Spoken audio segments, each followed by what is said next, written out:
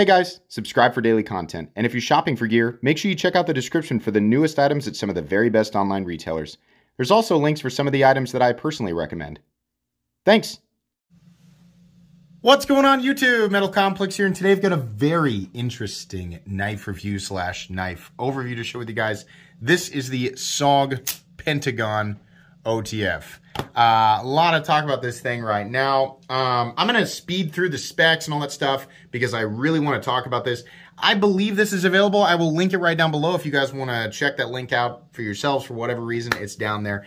Thanks so much to Leith for sending this in for review. I really appreciate that. Thanks to my generous patrons who are supporting me. There's a link for Patreon right down below. And please make sure to follow me on Instagram at metal_complex. All right, so the overall length of the SOG Pentagon OTF is coming in at about 9 inches. Blade length about 3.75 inches, and your cutting edge 3.65. Just a couple of size comparisons today up against the Ontario Rat Model 1, the Ontario Rat Model 2. So you can see it's definitely a big knife. How about up against the Spyderco Para 3? There you go.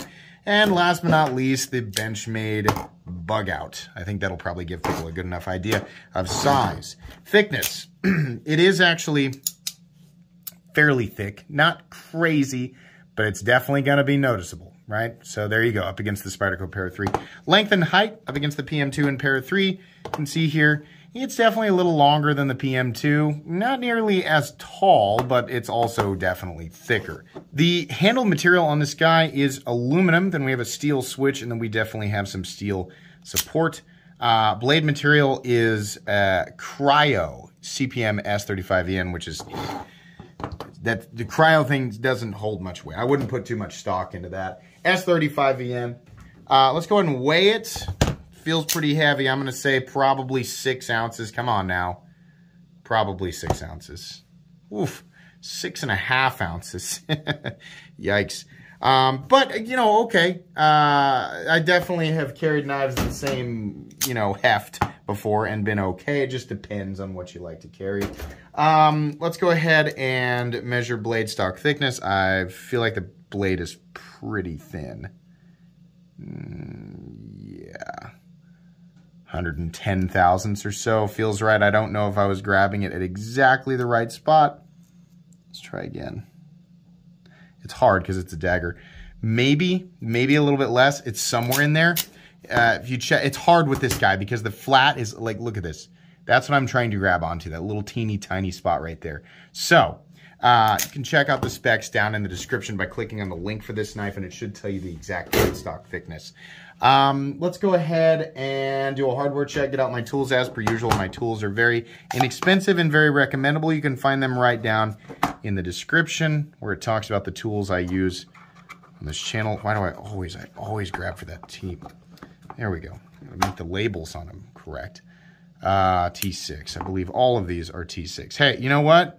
It's better than having proprietary hardware or no way into it at all. I think all of the screws, including the pocket clip screws, they're all T6. Curiously, there's no, well, no, it doesn't matter. This can be mounted right. If you're left-handed, you just put it in the left hand. It's going to be the exact same experience, right? Pull it right-handed. There's your switch on this side. You're left-handed, pull it because the pocket clip's now out here, right? So there you go. It doesn't have to have a mounting position on the other side.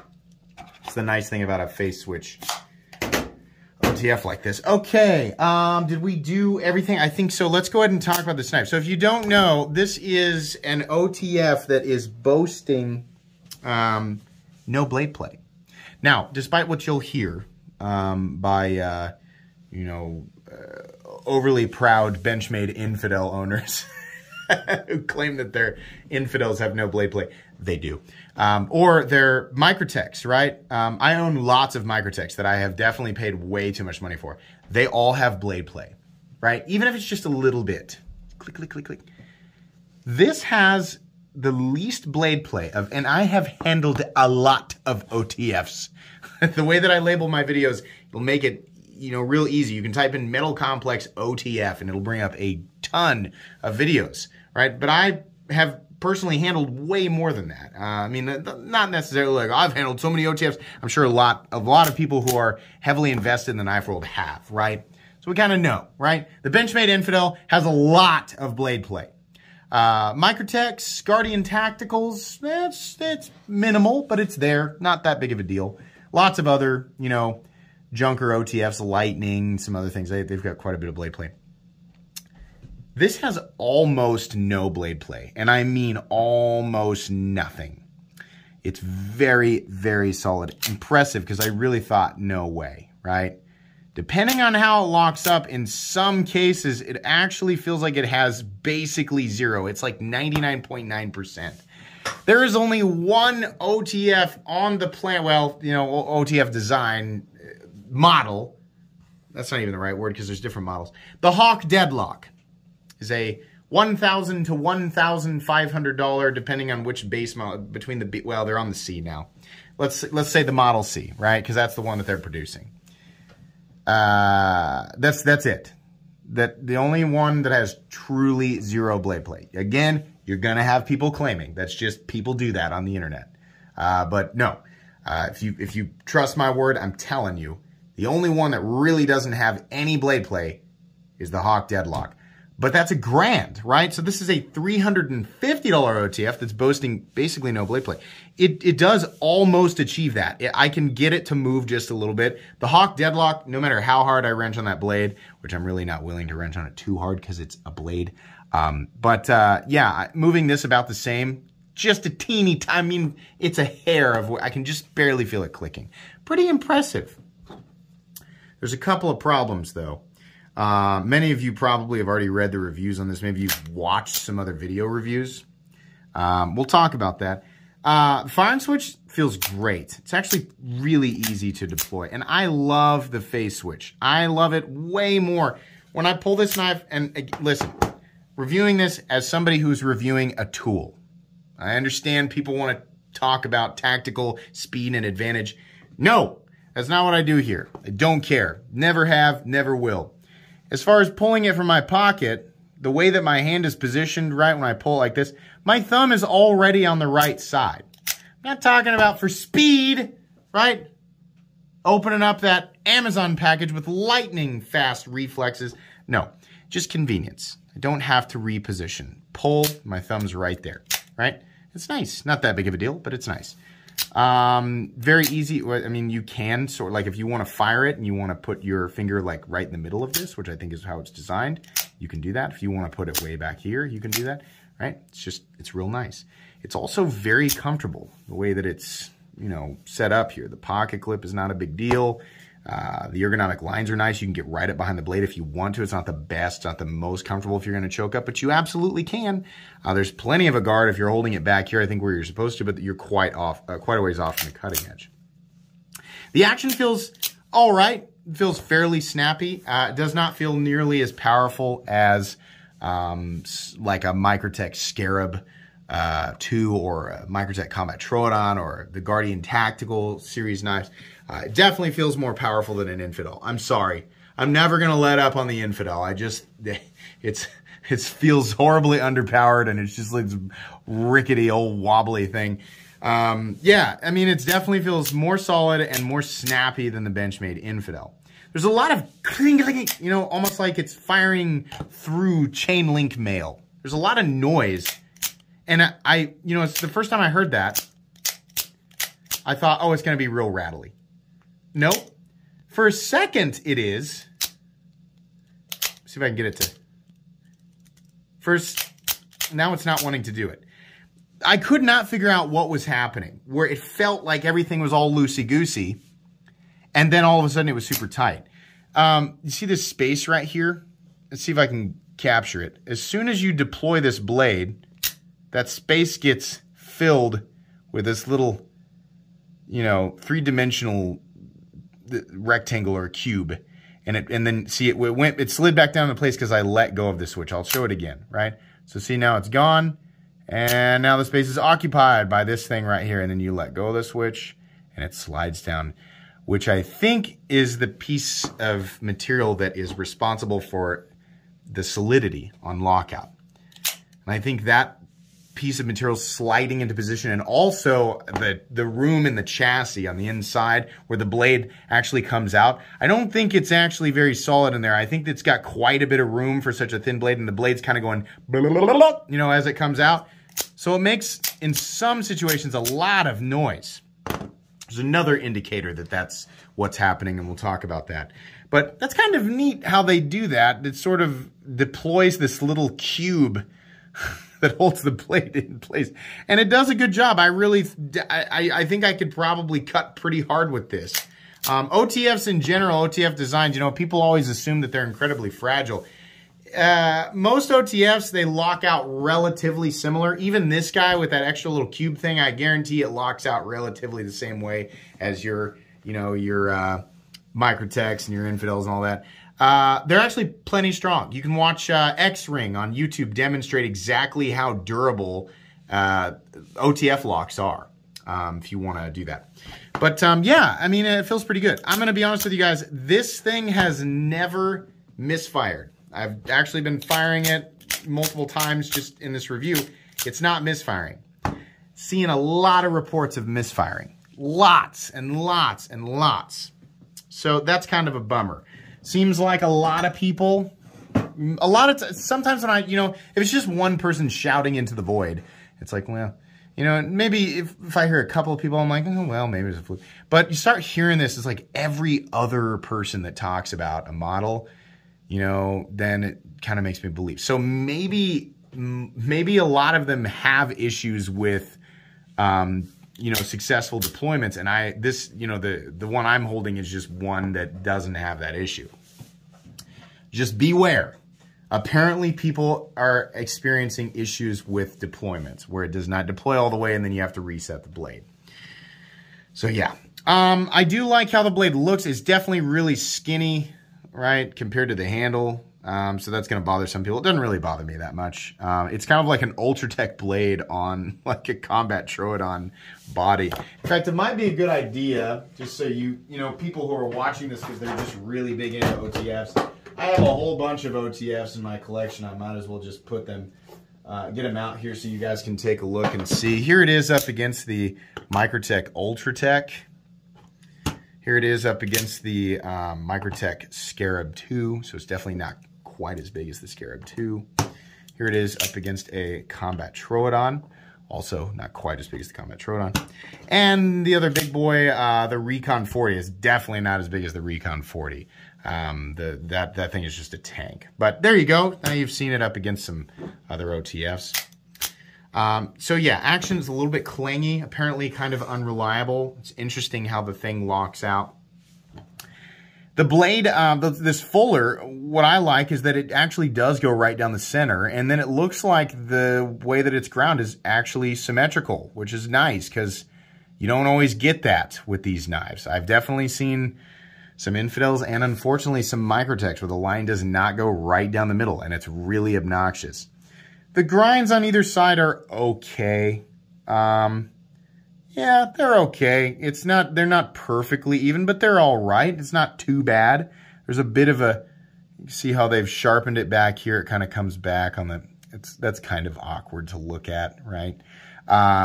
It's pretty thick behind the, even with it not being a super thick blade stock, they just don't have much room to drop down towards the sharpened edge. So it will cut. Don't expect it to like laser beam through material, right? Nice puncture tip. Obviously, I mean, it's dagger ground. It's another thing to keep in mind. This is an OTF. It's a switchblade. For some reason, some people think that switchblades and OTFs are different things. An OTF is just a type of switchblade. It is absolutely a switchblade. No question about it. It's also, in this case, a dagger ground switchblade with a pretty large blade, right? This is going to be quadruple illegal in some way. The firing, the type of knife, the dagger edge, and the blade length. It's going to be triple illegal in some places. So yeah, use your best judgment there. I mean, it's your judgment, but use your best judgment. Here's the biggest issue with the knife. So I had noticed that there were these areas where it had felt like there was some rolling and or some chipping going on. We've got bump, so Well, see if I doubt it'll catch it on camera, but where my fingernail wants to, you know, it feels glassy smooth, glassy smooth. Oh, got some turbulence, smooth, turbulence, oh, big turbulence. It got caught quite a bit right there, and then smooth down to the edge. On this side, smooth, smooth, smooth. Oh, turbulence right there. And the rest of it's pretty good, right? So it's about in the middle.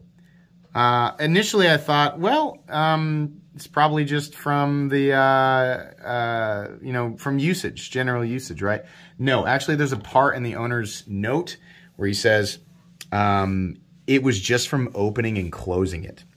What's happening is that as it's opening and closing, this is why I think the room where the blade has in the chassis to move around is just too much room, because it's coming out like this. It's just banging into the sides of this, and it's grinding the blade down on the inside, which is just, no.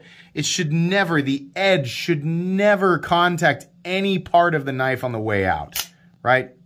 Nowhere near it. These areas right here underneath the blade, they need to be wider so that the blade doesn't come, and the internals, right? It needs to be holding the blade tighter so it's coming out straight. But there's actually, let me disengage it here. You can see there's actually a spot. So here you can see how much it can move left and right. Look at this. The blade can be moved all the way over and contact that on the way out, which means as it's coming out, it can do that, right? So that's not good. Apparently this is an issue that almost everybody is having with this knife.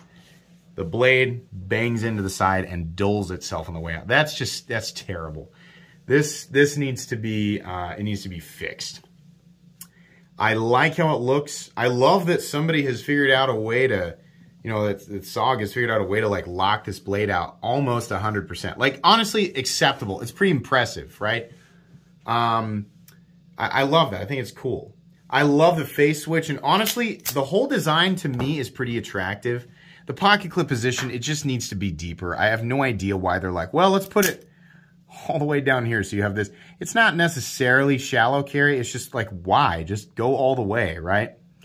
But yeah, good looking design. It's got some nice diamond pattern texturing here. It just feels good to hang on to. It's fun to play with, right? Like I said, this one's not misfiring. But the fact that it's just rubbing against the sides, no. And here's the other thing. S35VN, I have no problem with that. It's one of my favorite blade steels ever. The aluminum and steel, I don't have an issue with that either. Obviously, I mean, that's kind of what we're looking at with Microtex and stuff, right? Here's a competitor right here. Another great competitor would be like, I mean, the Guardian Tactical Recon 40 is like 380 bucks. It's only 30 bucks more than this guy at 350. These Microtech Ultratex are 290. The Guardian Tactical Recon 35, which is probably the best all-around OTF in existence, is like 285, maybe 280.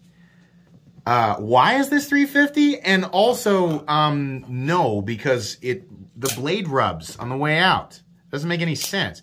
If you're going to charge 350 bucks for this, you would better make sure that that blade comes out without damaging itself, because then you just have a kind of, you know, a spike. It's not very sharp, right? No, that's totally unacceptable. I think that this has potential. There needs to be a Pentagon 2 that needs to be overhauled.